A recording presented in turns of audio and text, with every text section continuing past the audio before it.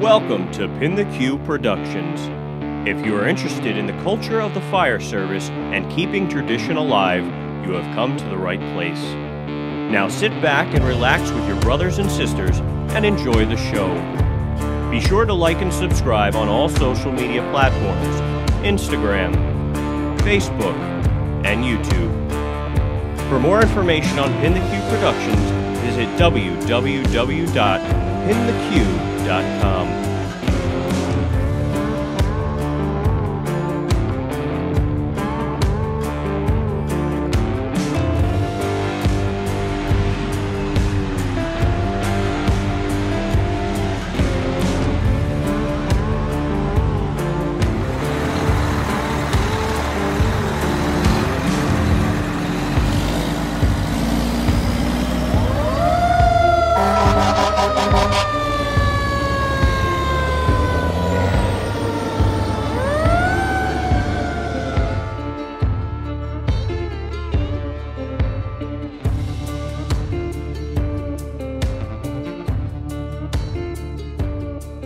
Hey everyone, welcome back to PintheQ Podcast in Pennsylvania. This time, Dickson City, Pennsylvania, to be exact.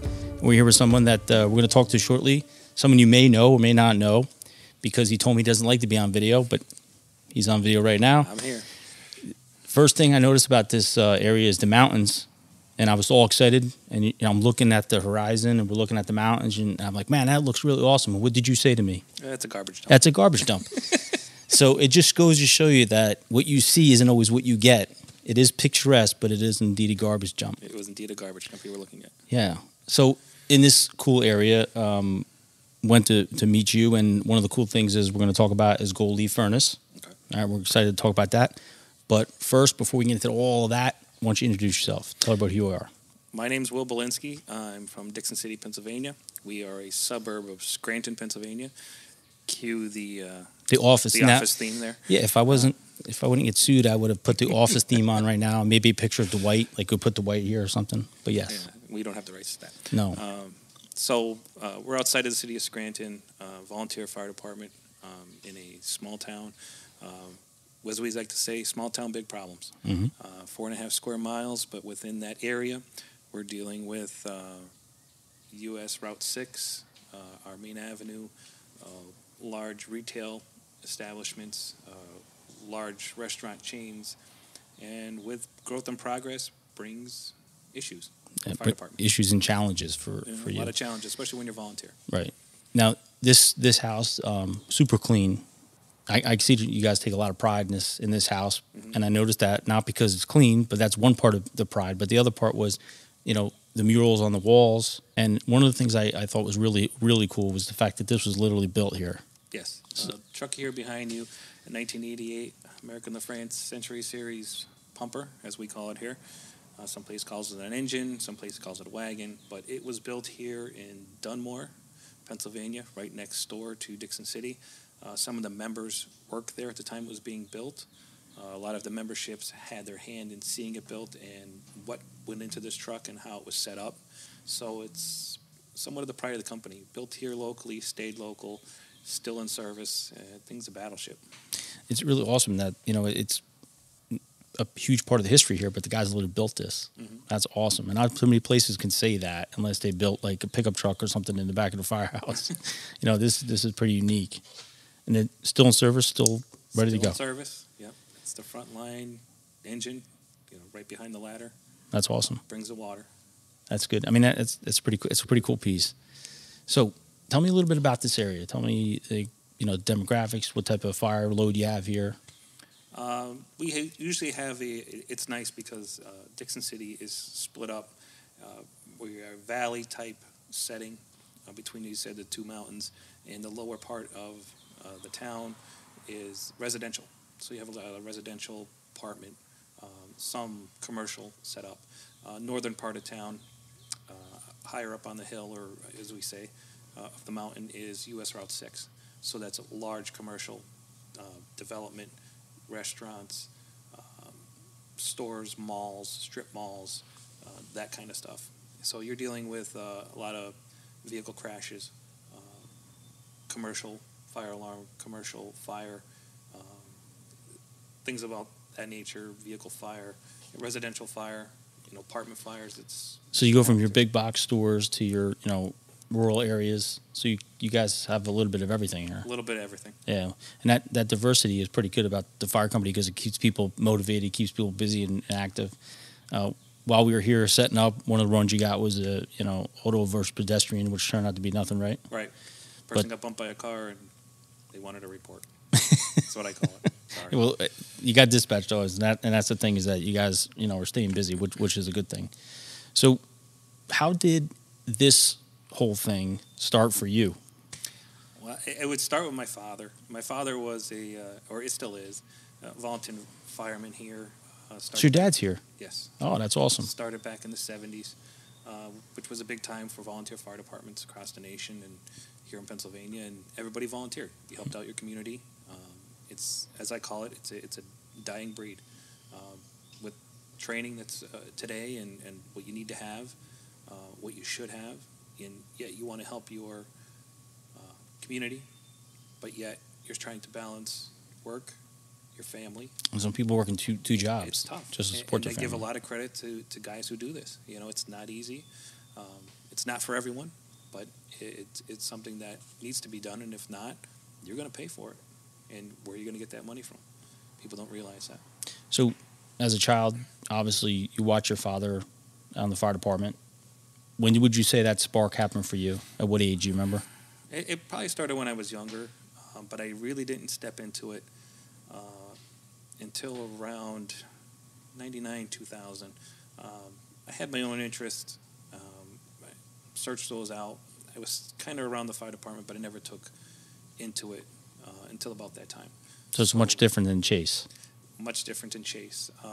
Chase is very interested, more so than I was, and it's just fine. I encourage it. I encourage anybody who has an interest in your local fire department, if it's volunteer, ask what you can do. Help out the best you can. So about 99, 2000 is when for you, for lack of better words, a spark was ignited, right? Right. That's when I joined here. That was my induction, I guess you would say, into starting here as a probationary member for that first year. I had to get my training, get all my certificates, and move into the fire department up to firefighter. Made it up to a rank of drill master, is what we called it here. It was training instructor. Didn't go further than that. Took another job in emergency services and focused on that. So I still volunteer here and still a firefighter here. But that's as far as I went. Didn't go into the upper ranks. What would you say for you starting out, let's say 99. So you started in 99. When you started there, did you have a different appreciation for your father being a firefighter? Or was it like more when you had your first job? You get a different sense of what it's all about. As a kid growing up and you see it and you hear it and, you listen to the scanner and the radio and the calls, you see your dad going on the call.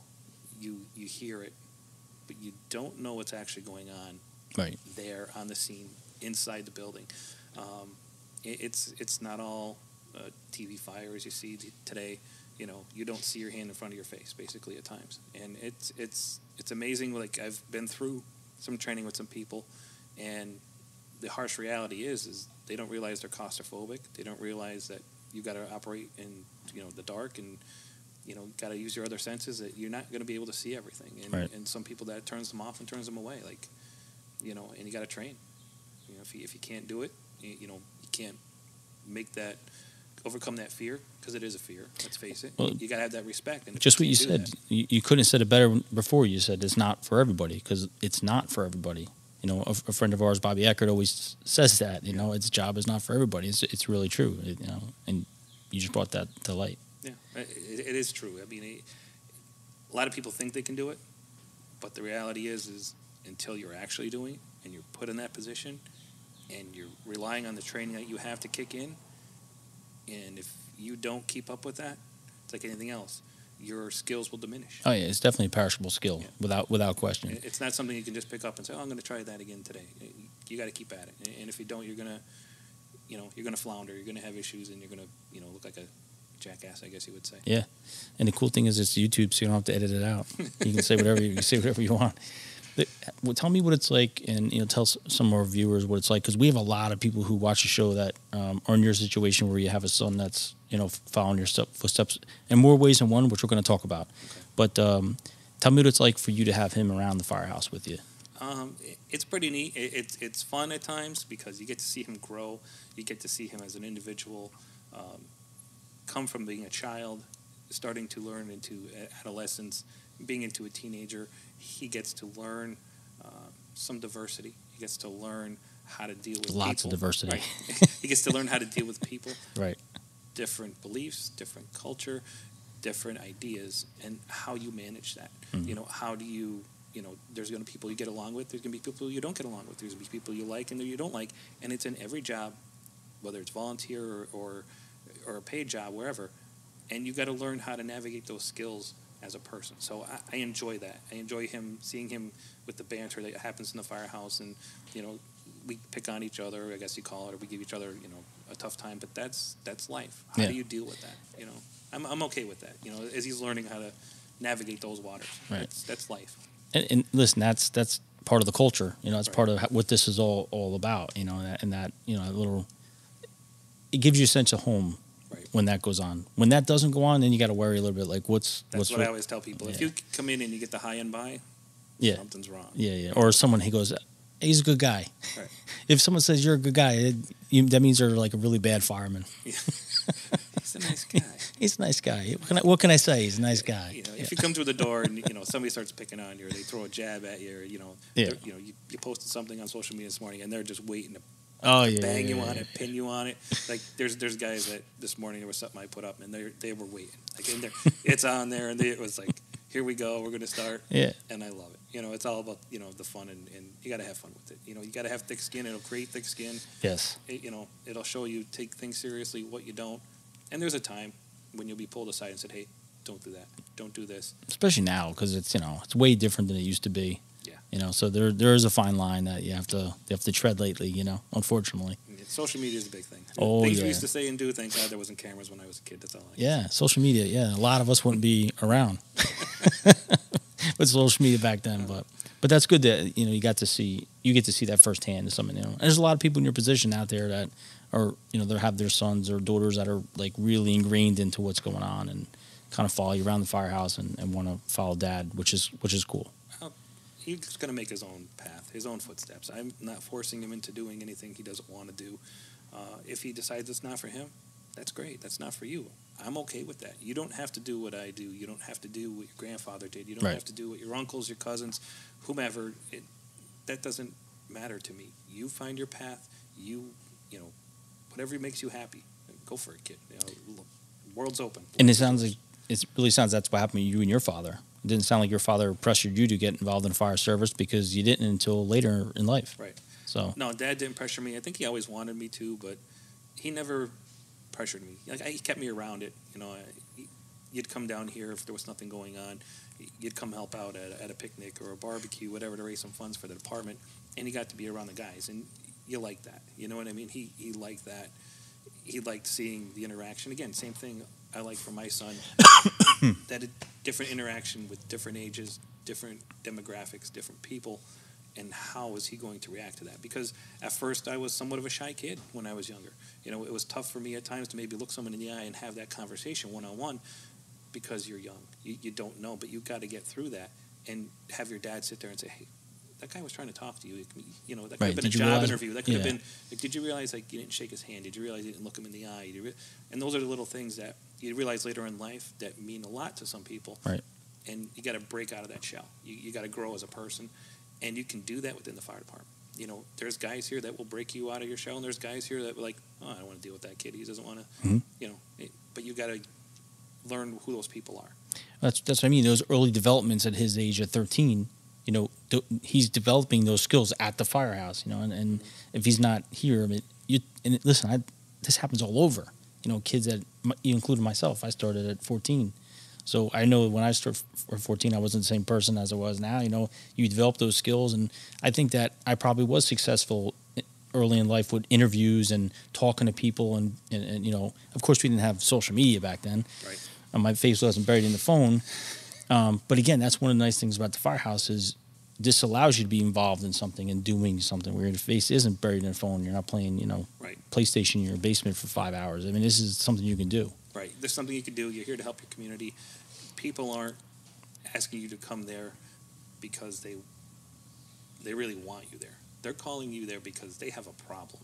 Right. They need someone to help resolve it, help them, and move through it, and whatever it is. I mean, Absolutely. There's all the different avenues, and it's not like they're looking to, hey, I want the fire department in my house. You don't. If you're calling them, something's wrong.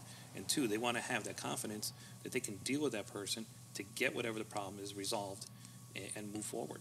And that's good. And that's all part of that building block that this is. And it's really good to see. And I love talking to guys like you that, your father was a firefighter and then you became a firefighter. Now your son, all these generations of firefighters. It's so great to see, and it's good to see at least that part of the fire service, that part of the tradition is still going. Yeah, it's still going, but it's not like it used to be. No, definitely not. The numbers have dwindled from what used to be a membership here. Guys come in. There's been many guys that have come through the house here, as we call it, and moved on to career opportunities. Washington, D.C., city of Scranton, Wilkes-Barre, another county, that has full-time paid firefighters, and they move on. Right. They get their feet wet, they get their experience, get their legs under them, and decide, is this for me? This is what I want to do with the rest of my life. And, you don't want to be a volunteer. Yeah, you want to make a little coin at it, So it's great having those guys come in, but it sucks on the other hand because they move on. Right. So, well, have you retained anybody that went on to be in the career house but stayed volunteering as well? There are some guys that do that and they come back and but that's the issue. Again, same thing. So now you're volunteering, you're tied up into full-time job, family, and everything else that comes on with that. So then taking on the volunteers, it's not as easy for them. But be thankful when they're here and they help. Anything you can do, any other hand you can lead, and sometimes they come back with, hey, here's what we do down in Washington. Maybe we can use this setup here, and they teach you something. Right. It's always the ability to learn. Yeah. The biggest thing to the demise of anything is we've always done it that way. But then on the other hand, we always hate change. So you got to pick the battle. Yeah. So, what are the two things firemen hate the most? The way things are and change. And change. So and it's very true because you look at things as maybe that hose load is different. Like our hose load is one way and somebody else is not the same, but it works for us. And maybe it doesn't work for you, but this is how we do it. As long as a company's willing to look at options, you may stick with what you have, but at least you're willing to keep your eyes open and see what other people are doing and look at different options. Mm-hmm. That's a good thing. When you're closed off, this is the way we do it, and we're only going to do it this way, and that always leads to failure. It's unless what you're doing is awesome. Yeah, well, like anything else, no fire is the same. Yep. It's always going to be an ever-changing animal. Absolutely. And nothing is cookie-cutter to say, well, it's going to be a 2-story wood frame house, and it's going to go this way and that way, and then we're going to put the fire on. That could change on you in a minute, depending on weather conditions, fire load, and next thing you know, your ass is over elbows trying to get back out the door because now it's rolling over your head, and you didn't want it to go that way. Wasn't supposed to happen. Yeah, that's the way I train. It wasn't supposed to do that. That's life. Yeah, absolutely. It's gonna humble you. Absolutely, that is definitely true. So, the fire service is volunteer, like you said, and you got your son involved, which is awesome. But there's something else pretty cool that you do outside of being a firefighter, and that is apparently you're pretty talented. You're an artist or something. Well, I'm not a paid artist. Maybe a starving artist. So tell me how that got started for you.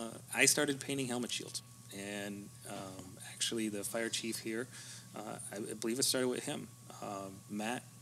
One day came to me and said, hey, I made it to lieutenant, and I want to do something different. And I was always putzing around with stuff here at the firehouse and putting vinyl letters and striping on trucks and stuff.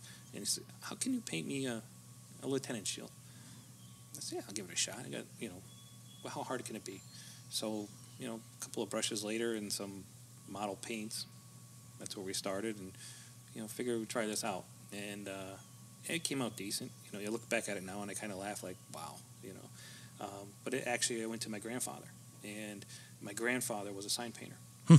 And old school hand lettering started actually down in Philadelphia. Partly that's where my family started. He was hanging off the sides of buildings, painting the side of a brick building with cigarette ads and alcohol ads and everything else. That's crazy. On the side of a building.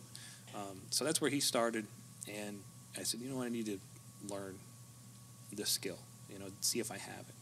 So I did do some signs with him. I did learn. What was that like for you? That was lost time that I wish I had more of. So I learned from him, and I asked him one day about gold leaf, because he actually did some fire trucks here. And we're not talking about a vinyl. No. We're not talking about vinyl gold leaf that guys and girls are buying right now. This is real gold leaf. Right. Where this is, he had this horsehair brush that he would rub through his hair to get the static and pick up the sheets of gold and then place it on the truck. And no kidding. yeah, it was. Wow. It was real old school.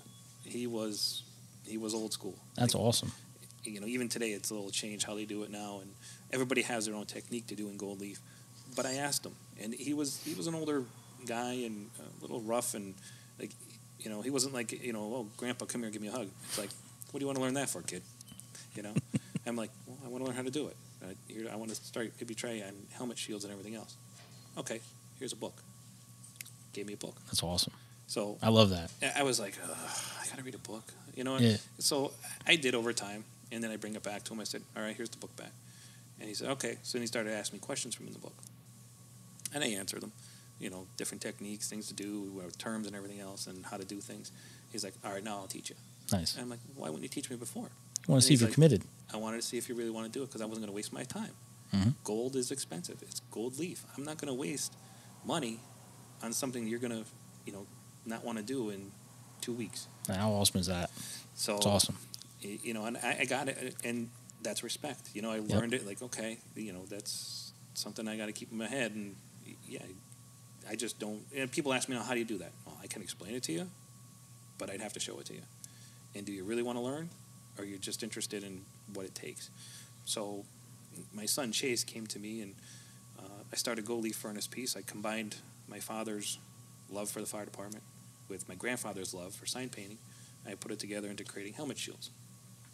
So not too long ago, my son came to me and said, I want an iWatch. I said, oh, that's nice. I got $400 to give you. You really want an iWatch? You're going to have to earn it. I start cutting grass, start doing this. He's like, I want to learn how to paint helmet shields. Okay. Part of you must be like, yeah, this is awesome. Okay. Let's see what that's all about. Right. So here's what you got to do, and let's start with numbers and big numbers and maybe a word or two, and we'll get into gold leaf later, but let's walk grass for the very same reason. Before you could run. So let's walk before you could run. And probably about 3 weeks and 3.5 weeks later, he comes to me and says, I'm ready for my iWatch now. I went, what? He's like, yeah, I got enough orders, and I'm like, oh boy, here we go. So we're off and running. That's awesome. So, and he got to see the front you're making. Obviously, he took an interest in it. Yeah. He must have been watching what you're doing. So. Yeah, he's sitting right next to me. I mean, I operate out of my house. It's a little room, and he's got one half. I got the other. I'm crazy inundated with them. It's a fun thing to do. It takes me away from the normal everyday life things and the stress. And it's you put on some music. You get into paint and drawing, designing. Next thing you know, you're decompressing. Yeah, next thing you know, it's like, whatever you're worried about went away for a while. Right. So you get into something else. It takes you away from anything else you got going on. Plus, we talk a lot about the fire service and wanting to have hobbies and other things, because you have to have that. There has to be an escape from everyday stress and everyday life. So for you, it's obviously this. Yeah, it is this. Do you ever think you'd be where you're at right now, as popular as you are with what you're doing? I mean, having orders and people reaching out to you, and the shields that you're doing, these fronts you're doing. I mean, some notable people are looking for these from you. Yeah, to me, it's just a hobby. It's something I'm good at, I guess you could say, and I don't see it as being, fame or anything like that. Because if anything else, I chalk it up to being Facebook famous. And if you think you're something being Facebook famous, well, I gotta here's a hand of Monopoly money. See where that gets you. Yeah, because it doesn't mean nothing. It doesn't mean anything. It doesn't mean nothing. It's just something I'm good at, and some people like my work. Would you call it passion? It is. It's a craft. It's a passionate craft. You have to have, you have to have patience. That's the one thing that Chase is going to learn, and most people need to learn, is you can't rush it. You mean patience in 2020? Unfortunately, yeah. If you want to, good luck. You're gonna learn. Yeah. You know? And that's the problem of people don't have. And I run into it now. Where's my shield? Where's this? Where's that? I'm gonna get to it. I'm gonna get there. I understand. You know, but gotta have patience. Like this doesn't take me. You know, one day to do. It's not silk screen. It's not, you know, encapsulated gold leaf slapped down on a piece of leather, and next thing you know, it's there in a week. That doesn't happen. And that's one of the cool things about this platform, that we can literally talk about what actually goes into this. And one of the things I'll tell you is that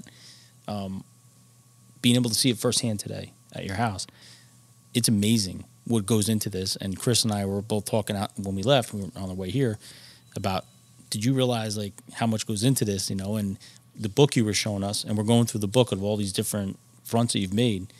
And what people need to understand is each and every one of these things are made by hand, drawn by hand, and then put onto, you know, made to be a front, and then you're hand painting every single one of these things. Yeah. So it's not a computer program that you're going on there with a computer program, printing it out, and that's it. This is all hand drawn, all handmade. We saw it for our own eyes in this book. The catalog's amazing. Yeah. It's an old school way of doing it. I don't know if I could do it any other way. I'm sure you can with the computer, but I feel that would. Wouldn't it take away from what you're doing, though? Yeah, I mean, that would take away from the whole point of what you're doing it for. Yeah, I enjoy the way I do it. Right. I enjoy the process. You know, again, it takes me away from everything else that's going on, I guess you could say, in the world right now. Especially now, man. I can focus on one thing. You know, here's what the guy wants. He gives me an idea. I start putting it together.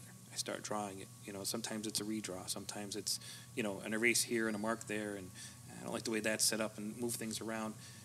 And I can't see doing that with the computer because I don't have that hand control. Because it's here. It is. It's here. It's in my head. Right. You know, and I'll talk to Chase, and he's asking me questions. Well, how do you do that? Like, why does this look that way? And I tell him, the biggest thing I tell him is I see things backwards. It's not that I'm dyslexic or anything, but when I look at something that's painted, I don't see it at face value in. I see it from the back forward. It comes to me. Wow. So how do I have to bring that from the background forward so that it looks the way it's supposed to look? I don't see it. That's crazy. I don't see it the way everybody is. When I see a sign or I see a picture, painting, I look at it differently. My brain already is processing, how was that created? Can I recreate that? And what were the steps in that process? That's pretty cool. That's why you're an artist and I'm not, because I wouldn't even think that. I'd be like, yeah, that's cool. Because he'll bring me stuff and I'll say, well, I did this and I went that. I went, you should have started this way. And maybe you should have started with a shadow first and then brought it forward. Oh, wow. Because now your line isn't going to be as clear because you're trying to force it in rather than bringing it out. That makes a lot of sense. It's weird how... No, it actually makes a lot of sense. I totally understand what you're saying. I mean, it's cool. So, like, my vision of everything is almost in a reverse. Yeah. I want to see my background first and bring it forward. That's awesome. And so, do you have people come to you and they have no idea what they want and they just say, make it happen, and give you a blank canvas? I've had that. You know, I've had people say, or just give me minimal, like, I need chief. I'm thinking bugles. I'm thinking a number. And I'm thinking my name or the company name at the bottom. Great. So that gives you some artistic flexibility where you can kind of do your own thing. Are those more fun for you? Because that's more fun, and that I enjoy the most because I can get to keep it simple. Sometimes it's a little frustrating when somebody gives you, 10 different things that they want to put on it. Okay, these things are 6 1/4 inches. That's it. Yeah, it's not a canvas. I want the company patch, and I want my name, and I want the company name, and I want this title, and I want these years of service, and you're like, this isn't a mural. Yeah.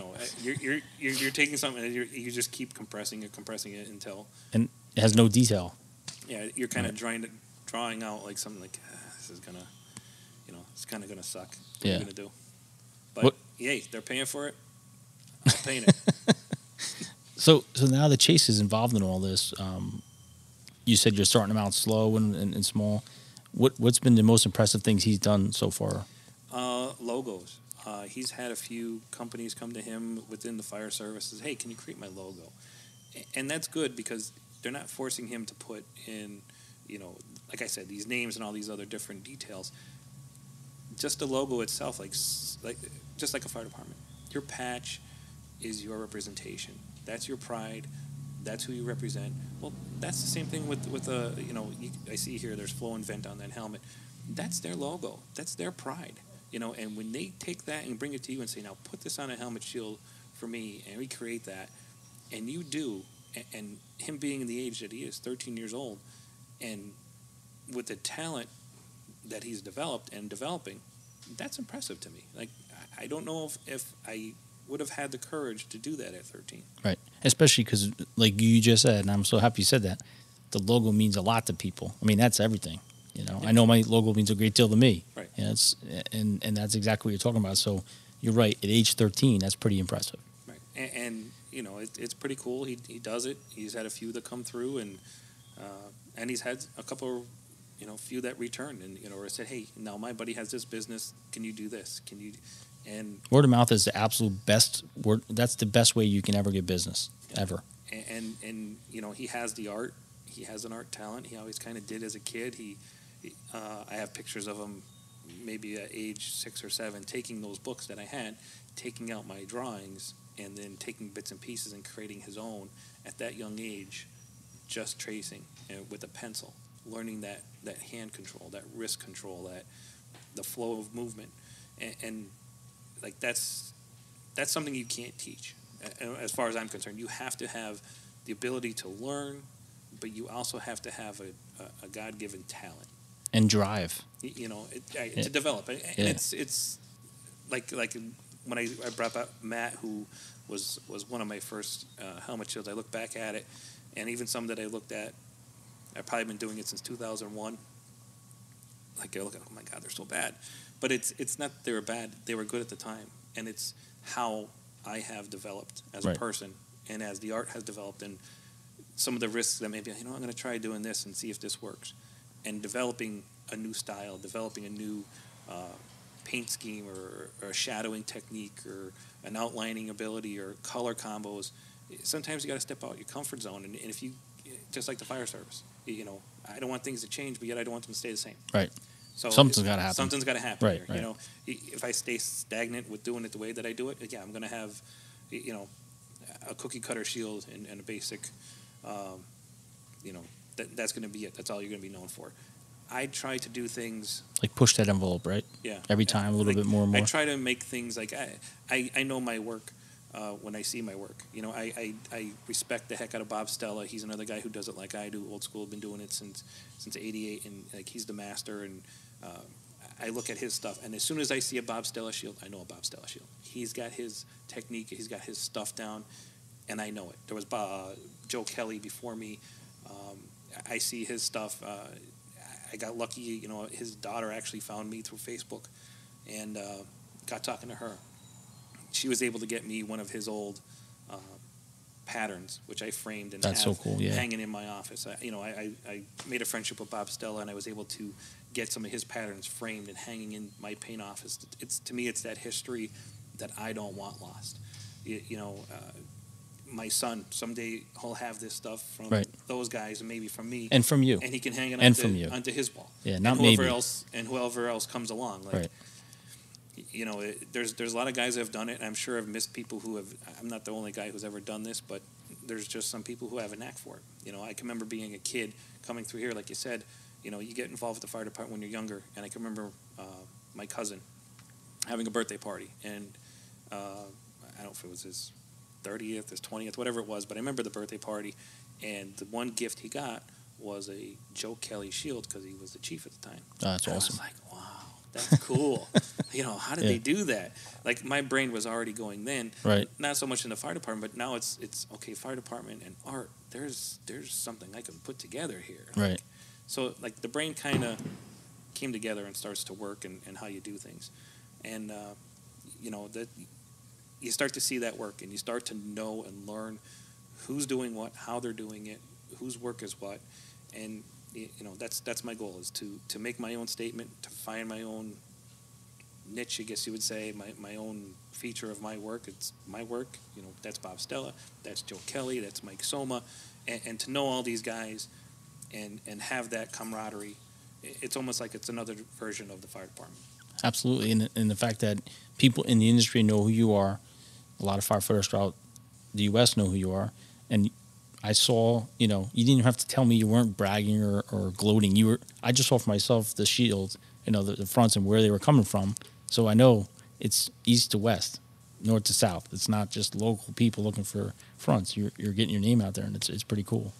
And that's, I don't need some notoriety. I don't need to.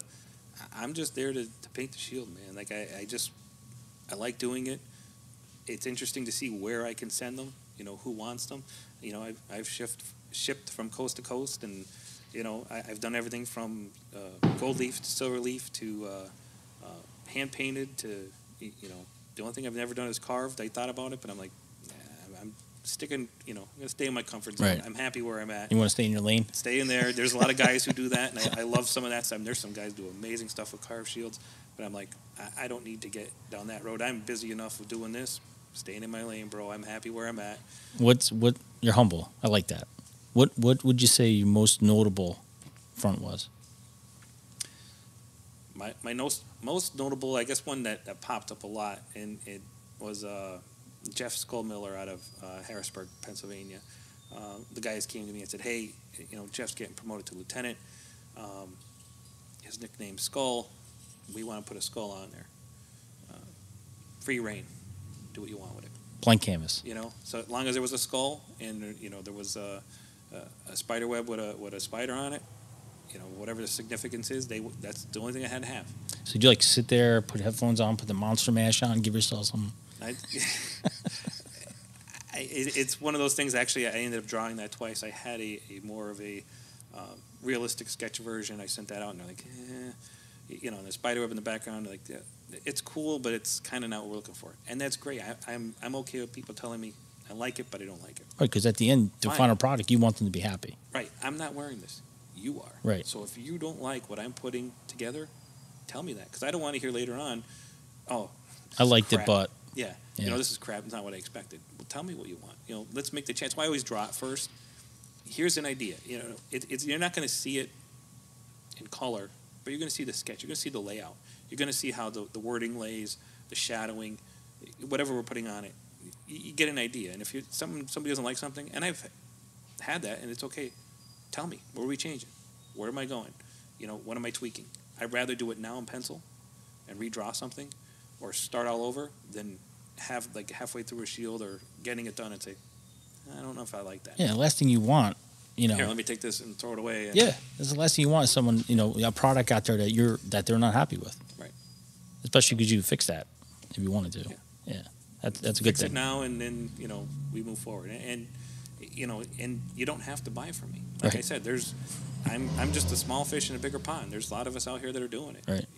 And you decide what you want. Do you want gold leaf? Do you want paint? Do you want a Will Bilinski shield? Do you want a Bob Stella shield? Do you want Mike Soma? The list goes on of guys that are doing. Do you want something that's carved? Do you want something that's something that's old school? And and it all comes down to like what's your dollar range? Like, what are you willing to part with? I'm not cheap.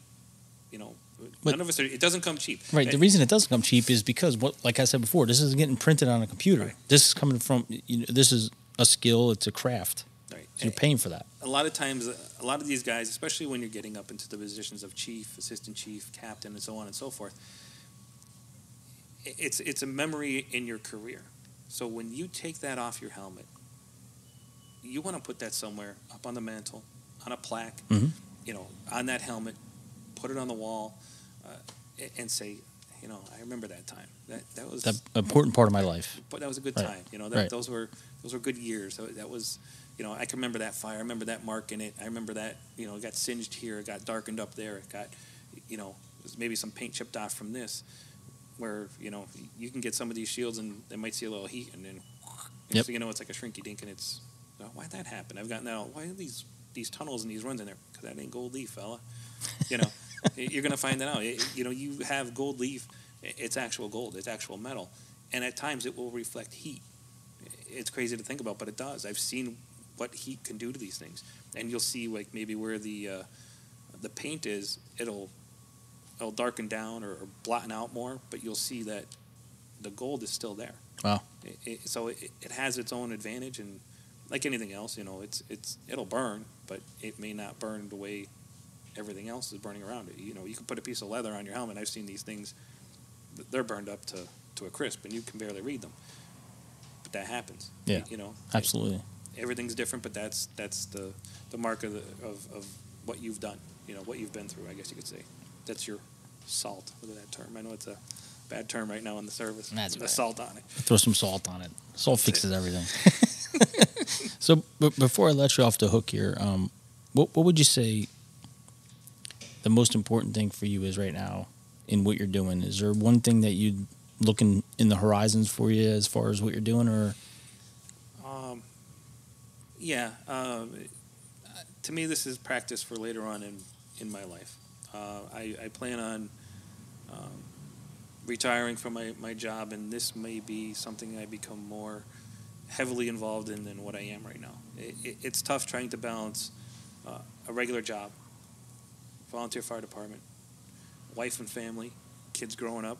I have 2 sons. Chase is my oldest, he's 13, and I have another one right behind him, Cole, who's 8. So, right. He's, again, I don't push my kids into this. If they want to do it, great. If they don't want to do it, I'm fine with that too. It's good that you allow them to, find your own way, just like you did, your dad did with you. And that's going to be the biggest thing. Like, find your way. Right. Do your thing. Find your passion. It may not be fire department. It may not be art. It may, it could be computers. It could be woodworking. It could be, maybe money management. Great, go for it. But whatever you have a passion in, try it. Right. Learn it. Do it. And if it works, it works. That's awesome. awesome. If it doesn't, you don't have to regret it saying, I could have, should have, maybe if I tried, maybe. You don't know if you don't try. Yeah. The biggest success is failure. Absolutely. You have to fail. You have to fall on your face a few times in life before you can finally figure it out. You got to fail before you can succeed. Absolutely. And that's the biggest thing is don't be afraid to fail. It's okay to fail. It's to learn from that failure and move forward. Last question is there one person in the fire service that was a mentor for you, someone that you remember inspired you, motivated you, and wanted to push you up? Is there that one person, or would you say collectively as a fire company that happened? I could say collectively as the company, but you always go back to your family. My dad being the first. I have cousins in the department, family, and technically it's all family. I mean, once you're in, it's a great answer. You all become family. Mm-hmm. We're there for each other. We just had a guy last year went through a health battle, and we all rallied together. It's one big family, mm-hmm. and that's the way you got to look at it. When our community's in trouble, we're there. And when we're in trouble, we're there for each other. So, and that's the way it should be. Absolutely. Absolutely. Well, listen, I really appreciate you coming on the show. It was great to talk to you, learn more about, the fronts, because I always thought they were cool, but I had no idea what actually goes into them, especially knowing now after seeing your portfolio and your book, how each one is hand-painted, and that to me is just, it's awesome. I think what you're doing is really cool, and I can't wait to show our guests or viewers all more and more that you do. Cool. And getting at least to know who you are, the man behind the mask. The man behind the paint, I guess you would say. I'm happy with that. That's fine. That's good. So here we are in Dickson City, Pennsylvania. Again, I appreciate you coming on the show, and you're going to get to see some of these fronts. We're going to put them out there so you can see them on the show. And there we are, episode 36 in the books, Dickson City, PA.